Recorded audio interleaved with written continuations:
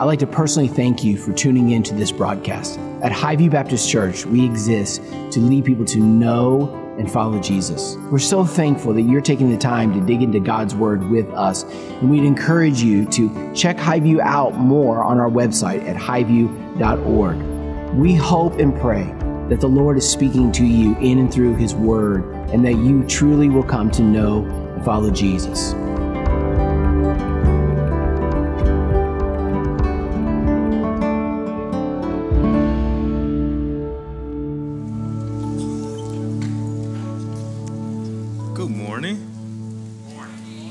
Awesome. I know y'all just sat down, but I'm going to invite you to stand again.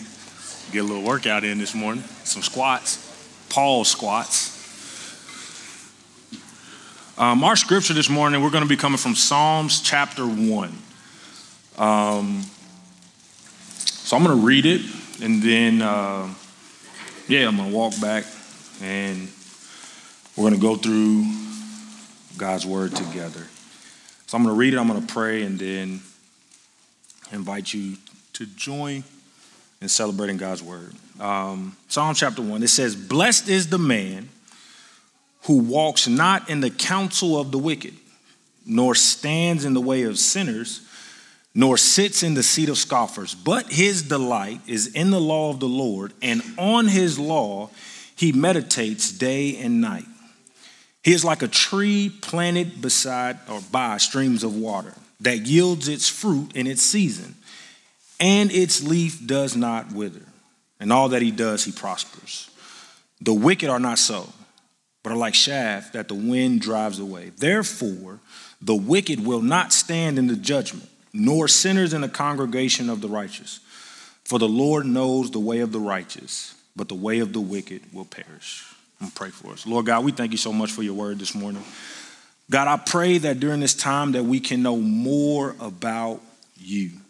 Father God, I pray that you can speak through me. Give me the words to say. Let me hide behind your word and your truths. God, I pray for the hearts. Pray that they will be open to hear what you have to say. God, we thank you so much. In Jesus' name that we pray. Amen.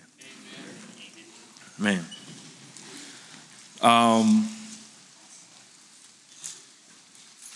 So a lot of us in here, we drive. We drive cars. And some of us drive those cars really, really fast. But anytime we're driving, a lot of times what happens is, we get on the expressway. And when we're on the expressway, there are opportunities for us to change lanes. There are opportunities for us to move from one lane to another. But if we change lanes aggressively, or if we change lanes sporadically, we're an accident waiting to happen. It could be really, really bad. So when we're on the highway, proper driving etiquette would be to stay in your lane. And then when the opportunity presents itself, we should move from one lane to another. I think a lot of times in life, when we look at this passage and kind of what is laid out to us, there are a couple paths that we can take in life. And sometimes when we take those paths, we're in a lane, but sometimes it may be the wrong lane. And if we're not careful, we can either stay in the wrong lane or we can jump sporadically to a different lane and we miss the lane that God really wants us to be in. I think it's important to realize that God has laid out his lane for us, and he's given us his word. He's given us his word. He's given us his truths, and he wants us to stay in the lane that he's written for us. Yes. And the reason why he wants us to stay in that lane is because he understands that we can avoid accidents when we don't. So he starts off this psalm, and he talks to us about how we can stay in this lane. How we can stay in the lane that God has called us to. And if I could put a tag on the text, thank you, Gibby, I appreciate that. The tag I want to put on this text is 2 paths, your choice. 2 paths, your choice. Because at the end of the day, we all have a choice to make. We all have a decision to make when it comes to the truth, when it comes to our path, when it comes to our final destination. And before we get to our final destination, God has laid out and said, hey, I'm going to give you a choice. And it's actually the choice that we've been struggling with since the beginning of time. A lot of times I think back to Genesis. And in Genesis chapter 2, God plants 2 trees in the garden. And what's interesting is a lot of times we only focus on one tree. We focus on the tree of the knowledge of good and evil. But there are 2 trees in the garden, not one. And Adam and Eve was faced with a choice between 2 trees. And we're faced with that choice every single day. Are we going to pick the tree of the knowledge of good and evil, or are we going to pick the tree of life that leads to him? 2 paths, but it's your choice. He starts this psalm off and he says, blessed is the man who walks not in the counsel of the wicked, nor stands in the way of sinners, nor sits in the seat of scoffers, but his delight is in the law of the Lord, and on his law he meditates day and night. He starts off and he talks about how we can be blessed. What does blessing look like? What does God mean when he says, blessed is the man? Well, if I can put a definition on this, this is to enjoy God's favor and God's grace in our life. How we can truly live a life of contentment and happiness in him. But if I can be honest, a lot of times I think we have miscontextualized this word of blessing. The other day I was on Facebook and there was this guy, he was talking about, I was just scrolling through and he's talking about basketball. And before he starts talking about basketball, he talks about all the things that God has done in his life. And I'm like, oh snap, we got a biblical basketball trainer. Yeah. Praise God for that. And he continues his conversation and he says, man, God has blessed me so much. And I'm like, oh man, he about to preach, he about to say something. And my man started saying, man, God has given me a nice car. God has given me a home in a gated community. God has blessed me with, and he said, man, I'm sitting here, I'm able to drink and watch basketball for 5 to 6 hours a day. And I'm like, no.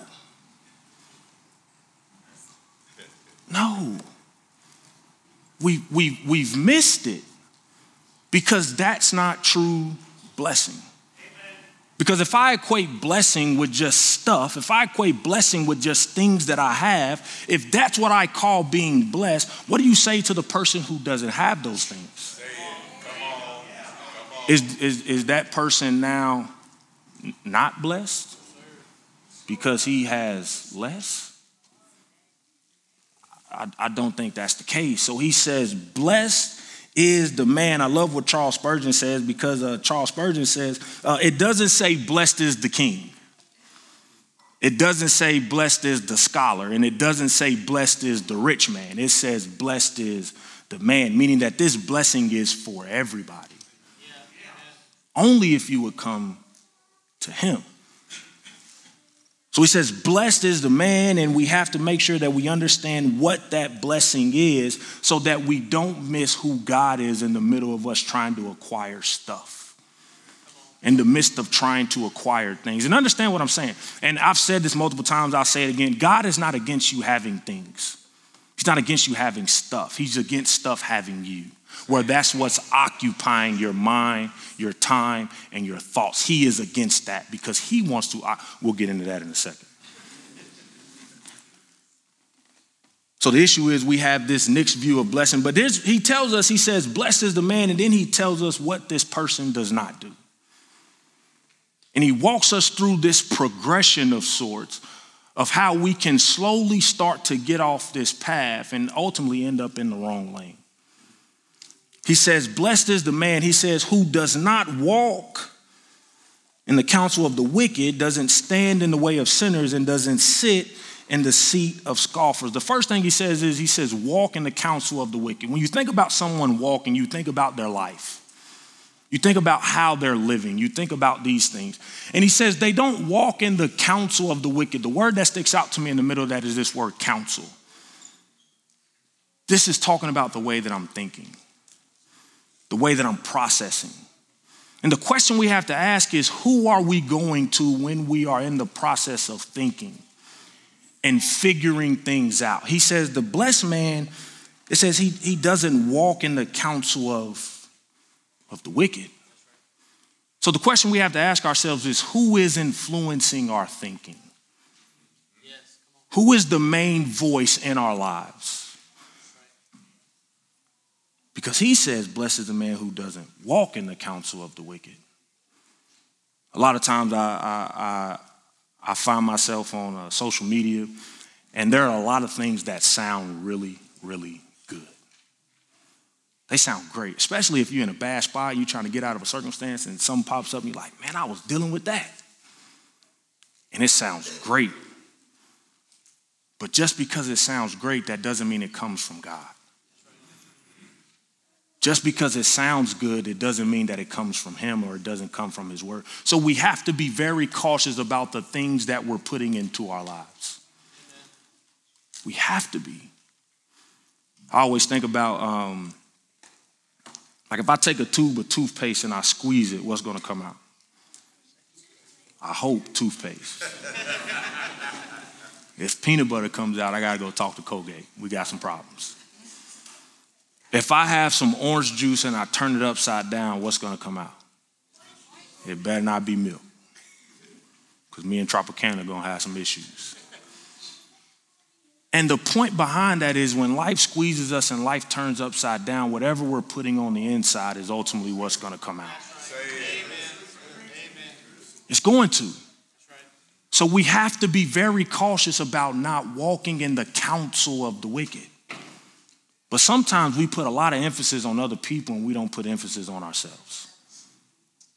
Because sometimes we can counsel ourselves to do wicked things. Sometimes we can talk ourselves into doing things that are against God. Or we can lie to ourselves. We can trick ourselves. We're really good at that. And he says, don't walk in the counsel of the wicked. But then the next part of this progression, he says, don't stand in the way of sinners. So now we've gone from thinking to behaving. We've gone from this process of thought to now it's an action. And I wholeheartedly believe that Satan wants to start with our minds so he can get us acting in ways that are against God. Because usually what happens is thoughts turn into actions. And then actions turn into habits. And then habits turn into lifestyles. There's a progression to this thing. And he says, don't stand in the way of sinners, meaning don't be comfortable in a sinful lifestyle. I get a chance to talk to athletes all the time, and I talked to one a couple weeks ago, and he's struggling with some things. And what's interesting is, as we were talking about this, some of the stuff that he was struggling with, he started talking about his environment. He started talking about the people that were around him. And he said, this lifestyle that I don't want to live, he said, the people that I'm around, it's just so, they're used to this. And it's so hard for me not to identify with that because I'm always around it. I'm always hanging out with them. We practice together all the time. We hang out together all the time. And he's saying, man, I am practicing in the way of sinners. That's what he told me. And my response to him was like, man, I love the fact that you have two sides waging war in your heart right now. And if I can give you a vote of confidence, if you're in a struggle of sin and you're trying to figure this thing out, praise God if you are struggling with it. Come on, man. Praise God if you have two sides warring in your heart right now, because that means that God's side is still there. If you don't have two sides waging war, that means one side has already won. It's not a good place to be in, but praise God if you're struggling with that, because that means there's hope to be out of that. He says, don't stand in the way of sinners, meaning don't adopt that lifestyle. Don't compromise God's word. Don't adopt it. But then he says, or sits in the seat of scoffers. Now we've gone from thinking to behaving to now this person is belonging. This is my people. These are my folks. This is how I'm living, and I'm enjoying it. this person has shifted where their loyalty truly lies. And my hope and prayer is that if you are in the middle of this progression, that you don't get to this point where you have a sense of belonging to the wrong path. But if you're here this morning, there's hope because you don't have to stay in that path. Praise God for that. You don't have to stay in a place where you feel like, man, this is life. Why is that? Because that means you're not content. You're not happy. Blessed is the man who doesn't do these things. Deuteronomy chapter 6, verse 7, it says, you shall teach them diligently to your children. He's talking about God's law. He's talking about God's instruction. But here's what he says, and shall talk of them, here's this, when you sit in your house. So Deuteronomy is walking this progression backwards. He's saying when you sit, you should be focused on God's instruction, not sitting in the way of or the seat of scoffers. Then he says, and when you walk by the way, and when you lie down, and when you rise. So you're going to be in progressions of your life of walking, standing, and sitting. That's just going to be that you're going to do that. You're sitting right now. So you're going to be in that progression. But the question is, which progression are you leaning towards? Which progression are you going to? And he says, teach your children this stuff. Don't just stop at you, because if I'm teaching, that means that I already know it myself. I'm hanging out in God's word. He says, but, and I love the word but because now we have a contrast here going on. He tells us what they don't do, and then he says, but here is what you do. And he says, but his delight is in the law of the Lord. And on his law, he meditates on it day and night. I love the word delight there because we delight in a lot of different things. To delight in something means you don't have to force me to enjoy this. You don't have to beg me to enjoy this thing. I delight in ice cream. I do. I have a problem. I need to go to a Edie's Anonymous. But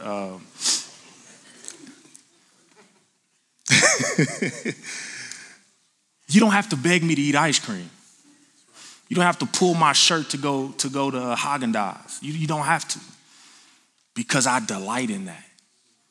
And in the same way that I delight in ice cream, God is saying delight in my word that same way. I don't want to have to beg you to spend time with me. I don't want to have to urge you to come visit me. He's saying just simply delight in my law.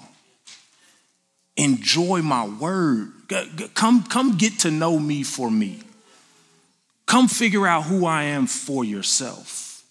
Because when I delight in the law and I delight in God's word, I get to see him on full display.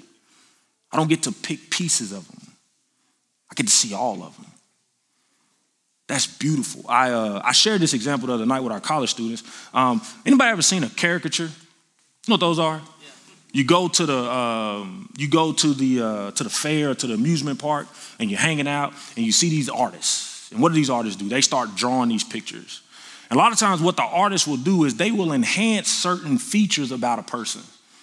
Usually, it's a feature that person doesn't like, right?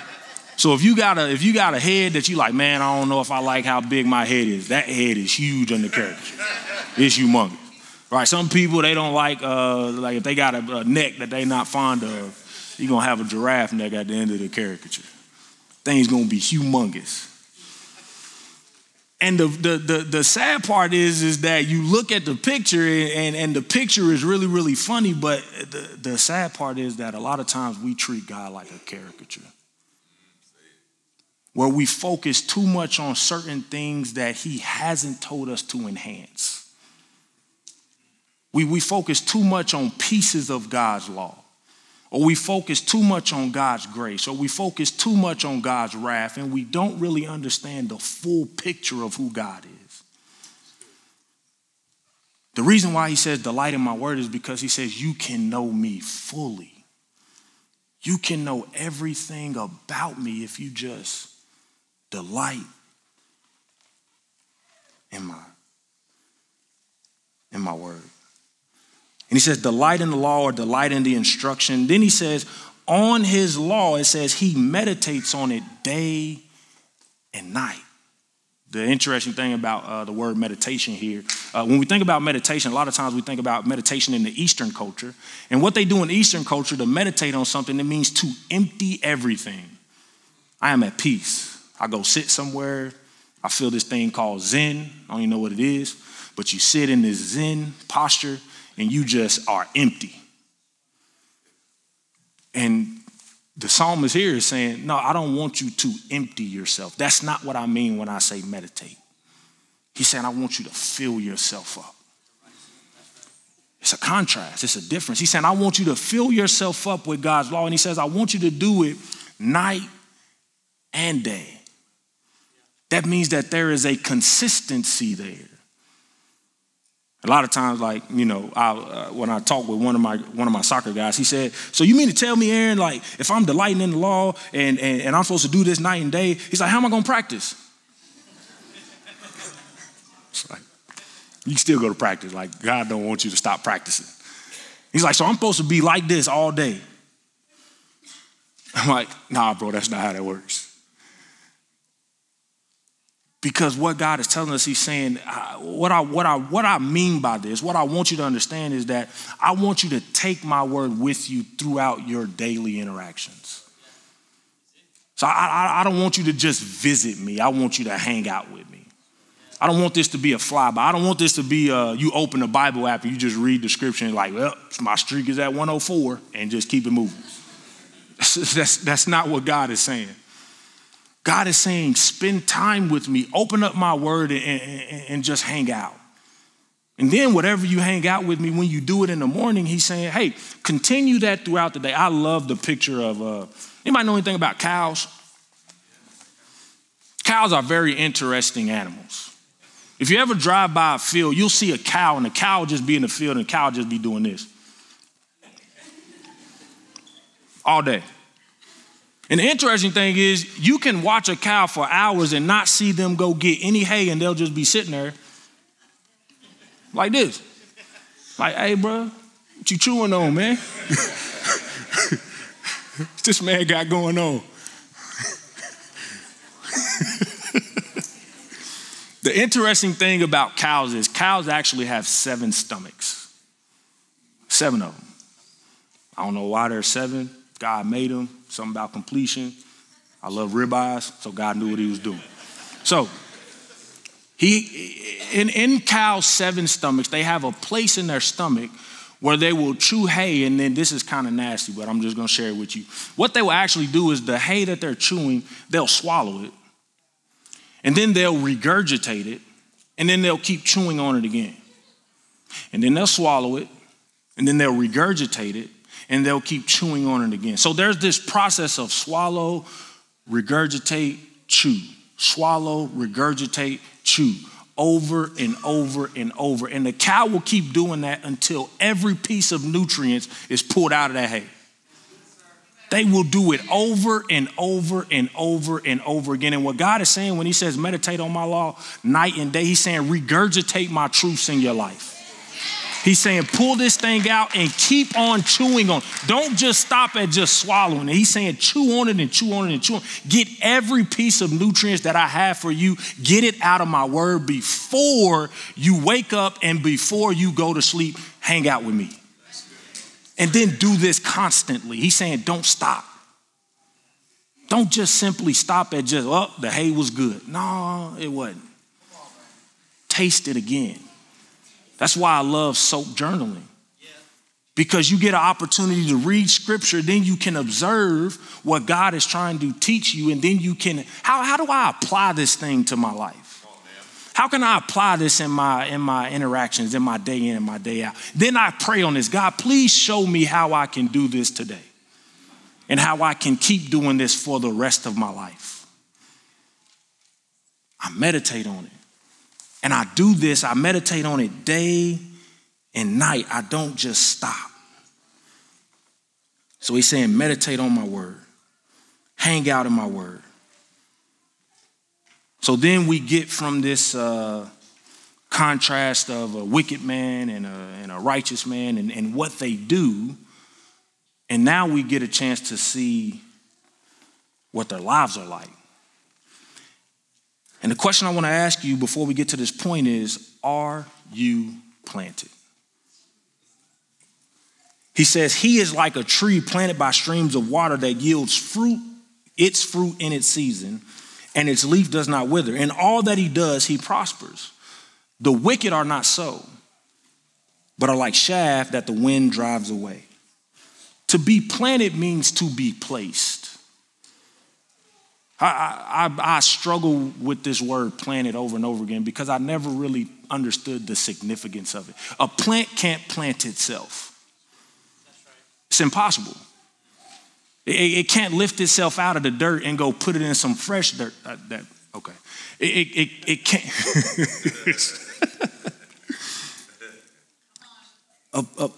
Y'all missed it. You missed it. Say it again. The plant can't plant itself. It cannot pick itself up out of bad dirt and then go place itself in fresh dirt. It has to trust in someone outside of itself to go do that. So the question we have, are you planted? But even deeper, are you trusting the planter?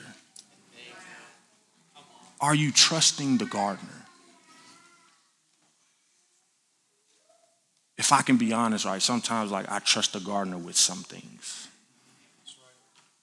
I don't trust him with all things.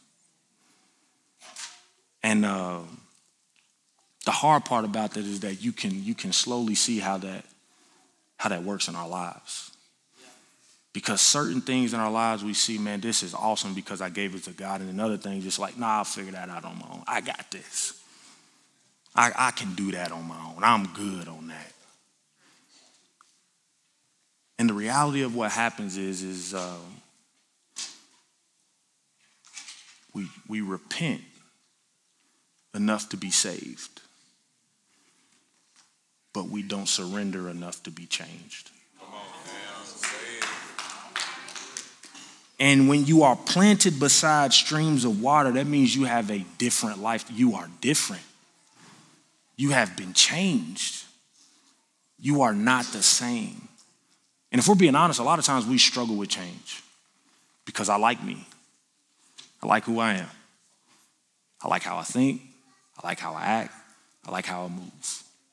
I like my routines. And God is saying, I'm trying to change that.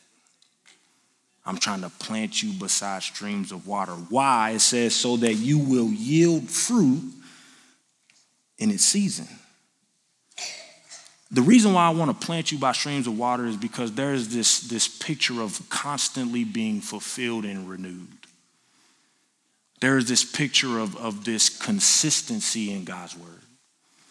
And God is saying, when I plant you by streams of water, he's saying, this picture is beautiful. Because you got to understand the time and place that this is being written. It's a desolate place. It's a dry place. So when this example comes up of a tree that's planted beside streams of water, it's some light bulbs going off. Because everywhere I look is dry. Everywhere I look, there's no nutrients. Everywhere I look, there's no growth. Everywhere I look, there's no change. But then you talk about a tree being planted, that's different.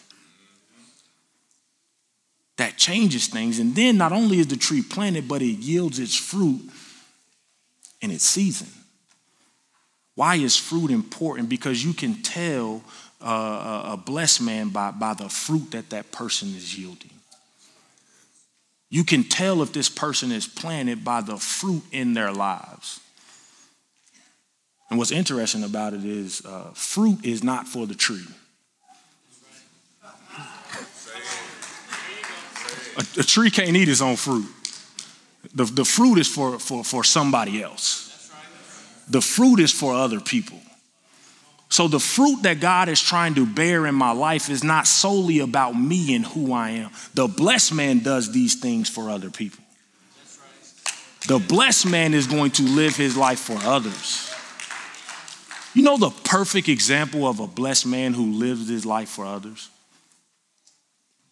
Jesus. You want to talk about somebody who lived their life and their fruit was on display for other people.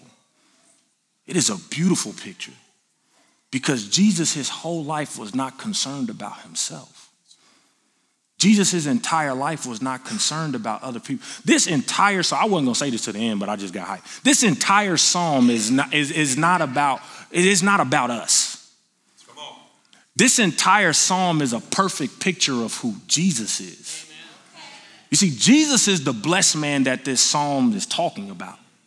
We can't do this apart from him. It's not possible. So when he talks about yielding the fruit in his season, he's talking about doing things that are putting other people before ourselves. And what God said was, man, my son is going to do that wholeheartedly. Why? Because you and me need a savior. We need new dirt. We need to be planted. We need to be moved from who we were to now who Christ is. We need to be moved from those things. So he plants us and we yield that fruit in its season. It says, and its leaf does not wither.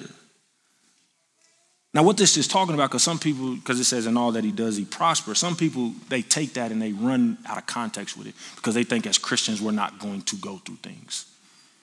We're not going to struggle. We're not going to be in bad spots. And the reality is we are.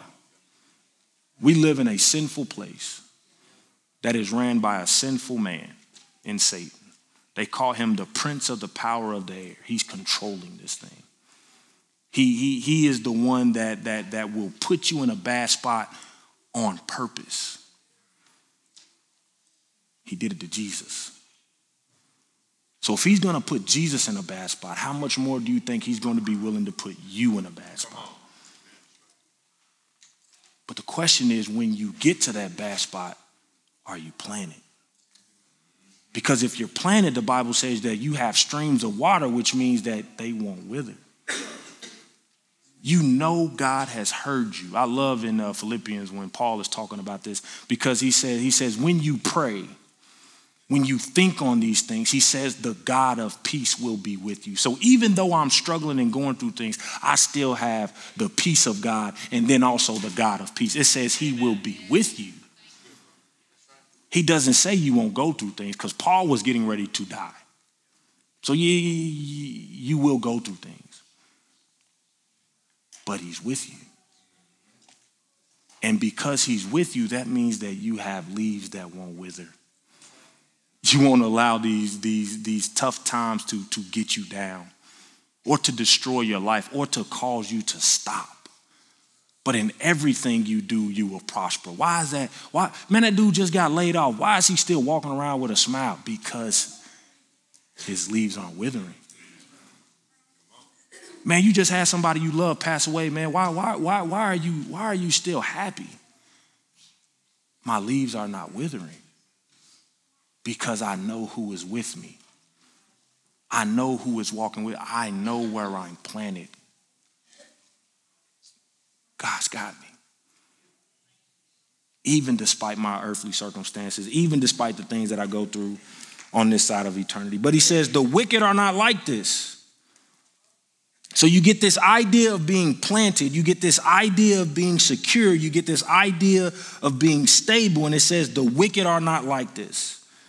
It says they are like chaff that the wind drives away. And if you know anything about the winnowing process, what they would do is they would take this wheat, and wheat would have this like shell around it called chaff. And what they would do is they would take this wheat, and in order to separate these two things, the good from the bad, they would throw it up in the air.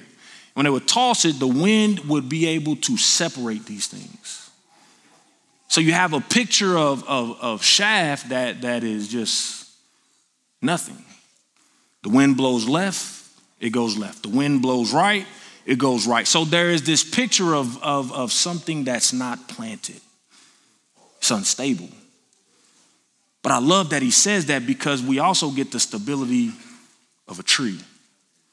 We were talking on Wednesday, and we were talking about just kind of what this looks like. And Scott brought up, dang,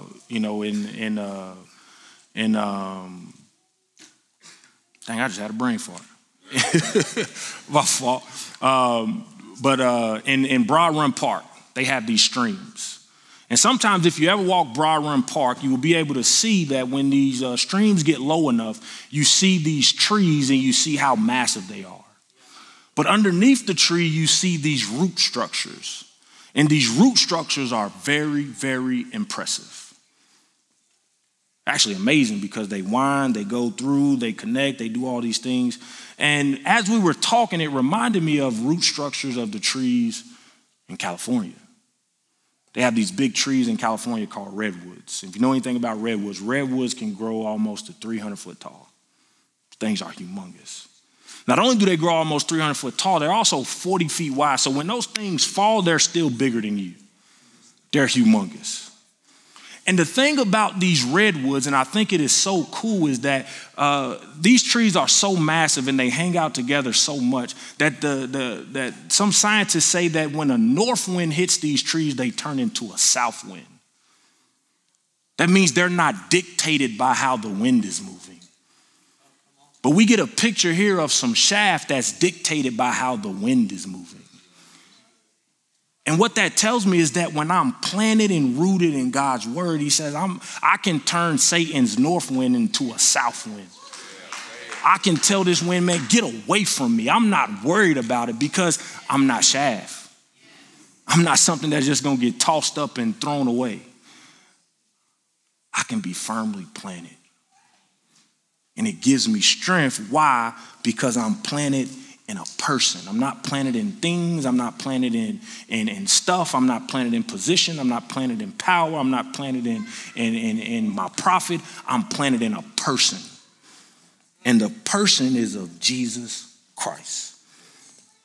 So he says the wicked are not like this. He says the shaft. And then the last question I want to ask as I close up, the question on the floor is where will you stand? At the end of the day, where are you going to be? Two paths, your choice. He ends this and he says, therefore, the reason why it says therefore is because he says, I want you to take into account everything that I just said. I want you to take into account how a person lives. I want you to take into account how a person acts, how a person thinks. Take all that into account. Therefore, the wicked will not stand in the judgment, nor sinners in the congregation of the righteous. For the Lord knows the way of the righteous, but the way of the wicked, it will perish. So we got two destinations from two different walks of life. You have wicked and you have righteous. And he says the wicked won't do these things. And I think about the word wicked, and it's, the wicked are the people that go against God's word. The wicked are the people that don't come to God on his terms. And he says the wicked and the righteous will have two separate destinations. But right now we get to make that choice. He says the wicked, they're not even gonna have a leg to stand on. That's different. Because sometimes right now the wicked look like they have a leg to stand on. Sometimes right now it looks like, man, that path will be easier. Sometimes it looks like, man, that path will be worth it. Because they got a lot of stuff going on that's good right now. And the Bible never promises that. It doesn't promise us prosperity. It doesn't promise us a beautiful lifestyle. In fact, the people that this book is about, that's written in here, a lot of these people died. And it wasn't pleasant. So for us, sometimes it's real easy to say, man, that lifestyle looks really good. Let me run to that. But he's leaving us with a warning here, and he says, listen, the wicked, they won't even they can't stand. They won't be in the congregation when the judgment comes. So what he's saying is be real cautious before you decide to make that choice. Because you have to understand that this thing does not play out well for those who go against God's law and those who go against God's instruction. And then we get a picture of the righteous. And the question we have to ask is, man, what is righteousness? What does that righteousness look like? And if I can have a definition of righteousness, this is the standard by which God judges the people. It's perfect. But the question is, who is righteous? Who are these righteous people that will get an opportunity to stand in front of God and be accepted by him? Got some bad news. Because here's what it says in Romans chapter 3. As it is written, none is righteous. No, not one. No one understands. No one seeks God. All have turned aside. Together they have become worthless. No one does good, not even one. No one. The Greek translation for no one is no one. That means nobody is exempt. So we have to ask ourselves, man, if no one is righteous, then how do we get to that point? That's why I'm so grateful that the Bible doesn't end right there.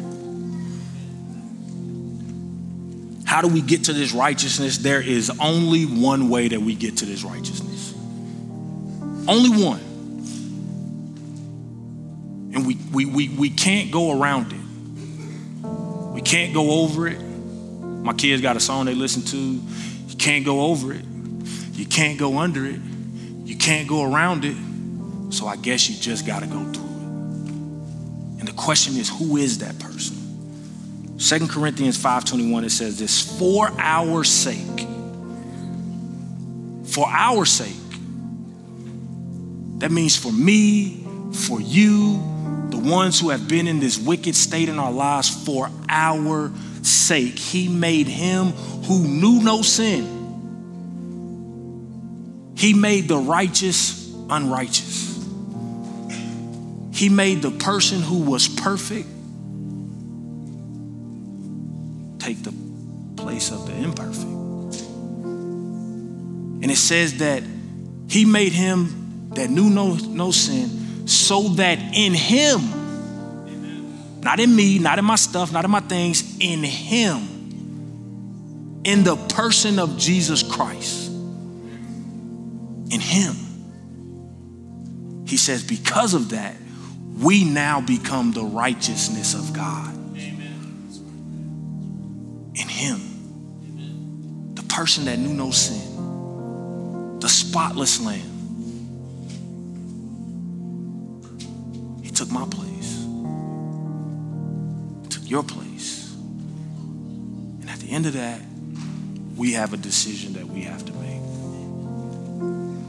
As you're driving down this highway of life,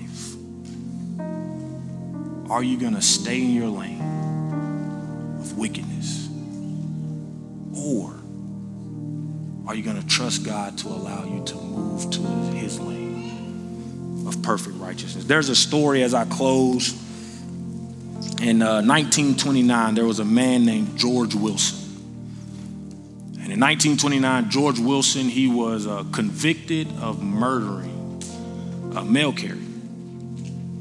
And his punishment was death. He was on death row. And he had a really good lawyer. Really good lawyer. His lawyer got his case all the way up to the Supreme Court. And then it eventually reached the Oval Office and it landed on the president's desk. And the president looked over his case.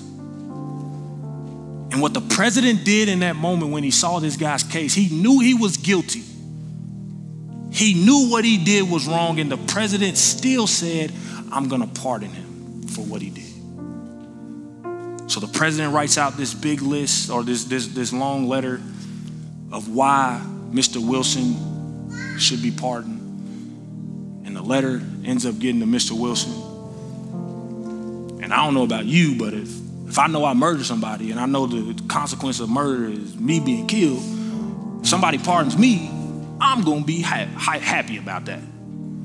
I'm going to celebrate the fact that I still get to draw breath on this side of eternity. George Wilson didn't do that. George Wilson said, I don't want it. He said, I'm good. This is one of the first times in American history that someone said no to a pardon. Hadn't happened before. So they did not know how to respond to this. So they had meetings. They got together. They had conversations about how are we going to go about this guy that doesn't want to be pardoned for something that he did against the law. And here's what the Chief Justice Marshall came up with. He said, unless the pardoner accepts the pardon is null and void. There's two sides to it.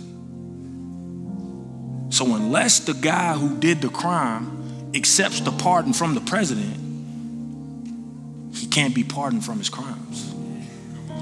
It's not possible. So they got together, they had this conversation, they sent that to Mr. Wilson, and Mr. Wilson, he died. He made the choice to say, nah, I'm good.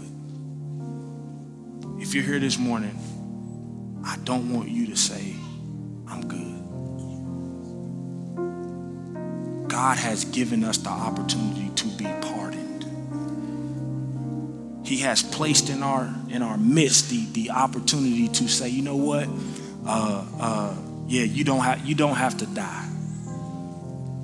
You don't have to leave this earth without security of where you're going to be when you leave. But we have to accept that. We have to understand that. Because if we don't, we can end up like Mr. Wilson. And God is saying, I don't want you to end up like that. So at the end of the day, there's two paths you can take. It's your choice. Let me pray for us.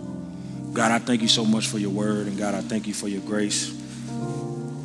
God, I thank you that we're able to open up your word and walk through it.